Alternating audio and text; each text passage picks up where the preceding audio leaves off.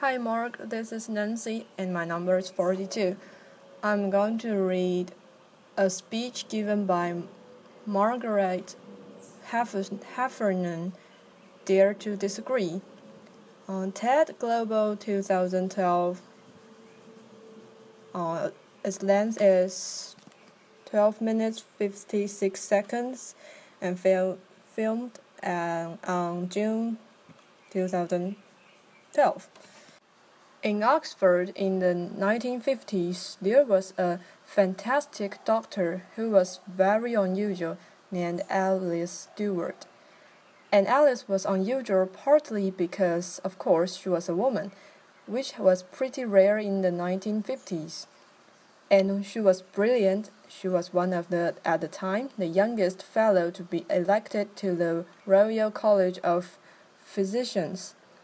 She was unusual too because she continued to work after she got married, after she had kids, and even after she got divorced and was a single parent. She continued her medical work. And she was unusual because she was really interested in a new science, the emerging field of epidemiology, the study of patterns in disease.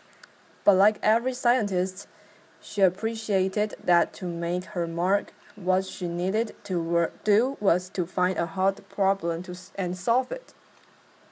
The hard problem that Alice chose was the rising incidence of childhood cancers.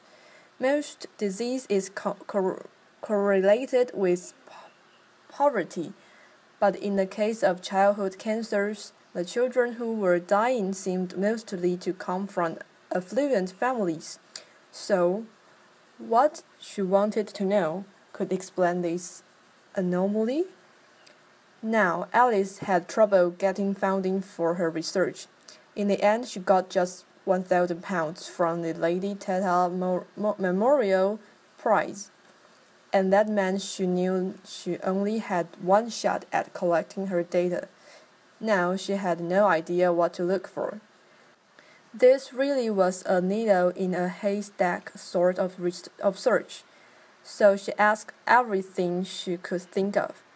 Had the children eaten boiled sweets? Had they consumed colored drinks? Did they eat fish and chips? Did they have indoor or outdoor plumbing? What time of life had they started school? And when her carbon-copied questionnaire started to come back, one thing only jumped out of the statistical clarity of a kind that most scientists can only dream of. By a rate of 2 to 1, the children who had died had mothers who had been X-rayed when pregnant. Now that finding flew in the face of conventional wisdom.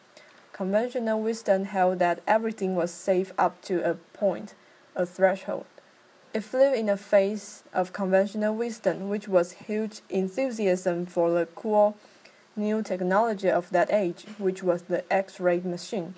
And it flew in the face of doctors' idea of themselves, which was as people who helped patients. They didn't harm them. Nevertheless, Alice Stewart rushed to publish her preliminary findings in the Lancet in 1956. People got very excited. There was a talk of a Nobel Prize, and Alice really was in a big hurry to try to study all the cases of childhood cancer she could find before they disappeared. In fact, she need not have hurried. It was fully 25 years before the British and American medical establishments abandoned the practice of X-raying pregnant women. The data was out there. It was open, it was freely available, but nobody wanted to know. A child a week was dying, but nothing changed. Openness alone can't drive change. So for 25 years, Alice Stewart had a very big fight on her hands. So, how did she know that she was right? Well, she had a fantastic model for thinking. She worked with a statistician named George Neal, and George was pretty much everything that Alice wasn't. So Alice was very outgoing and sociable, and George was a recluse. Alice was very warm, very empathetic with her passions. George frankly preferred numbers to people. But he said this fantastic thing about their working relationship.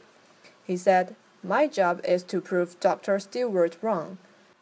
He actively sought this confirmation. Different ways of looking at her models, at her statistics, different ways of crunching the data in order to disprove her. He saw his job as creating conflict around her theories, because it was only by not being able to prove that she was wrong that George could give Alice the confidence she needed to know that she was right. It's a fantastic model of collaboration. Thinking partners who aren't echo chambers. I wonder how many of us have or dare to have such collaborators. Alice and George were very good at conflict.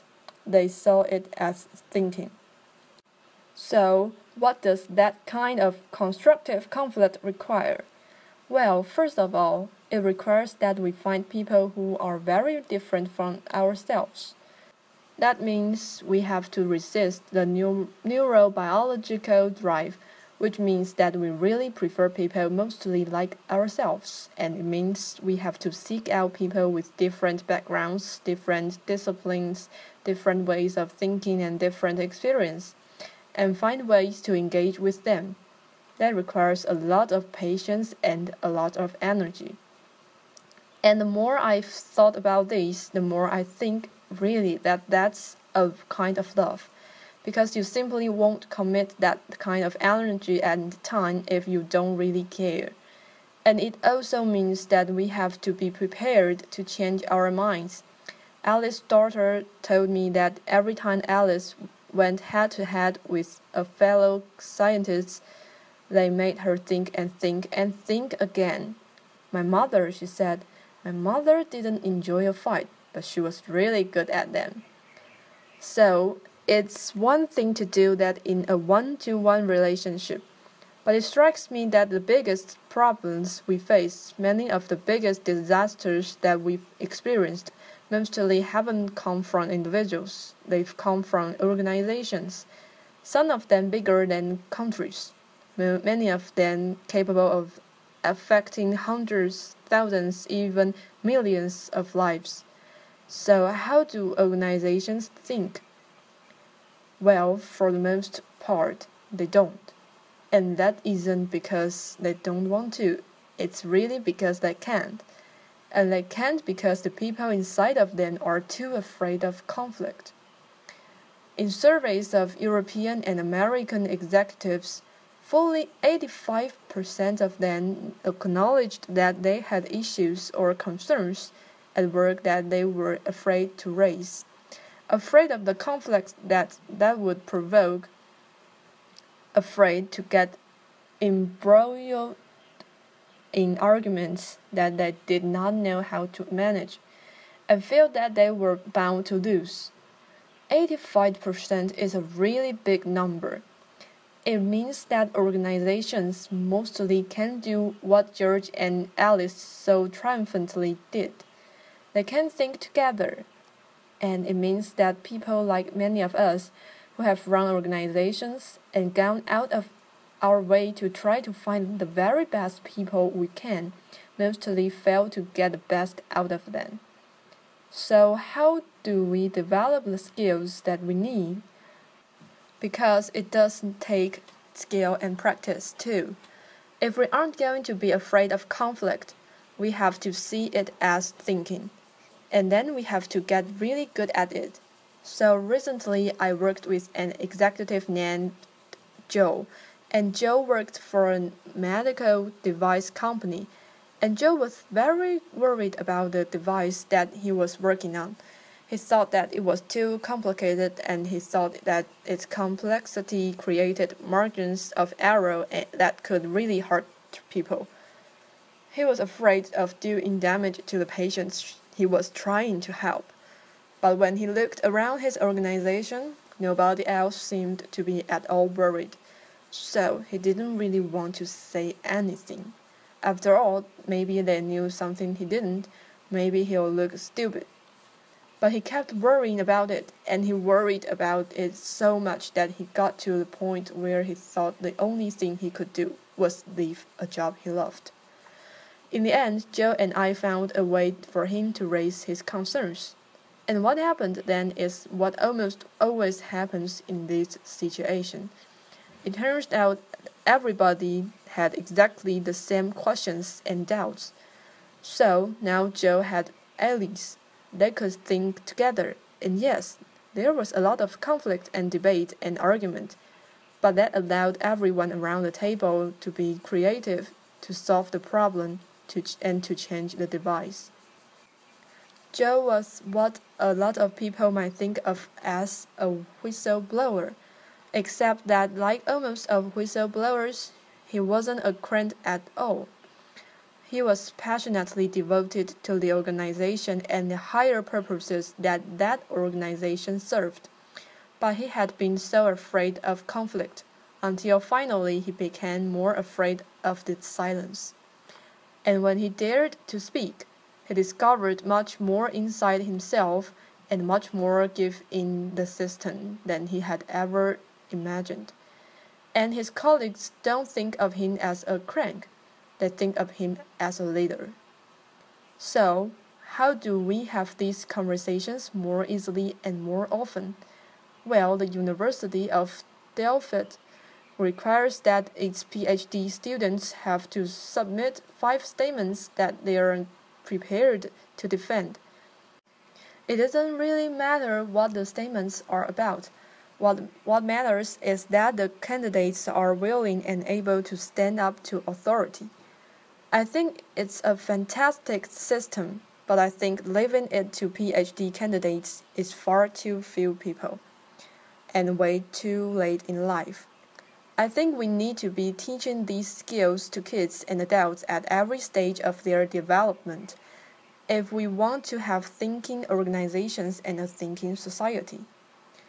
The fact is that most of the biggest catastrophes that we've witnessed rarely come from information that is secret or hidden. It comes from information that is freely available and out there, but that we are willfully blind to, because we don't want to handle the conflict that it provokes. But when we dare to break that silence, or when we dare to see, and we create conflict, we enable ourselves and the people around us to do our very best thinking. Open information is fantastic. Open networks are essential. But the truth won't set us free until we develop the skills and the habit and the talent and the moral courage to use it. Openness isn't the end. It's the beginning. Applause. Thank you for your listening.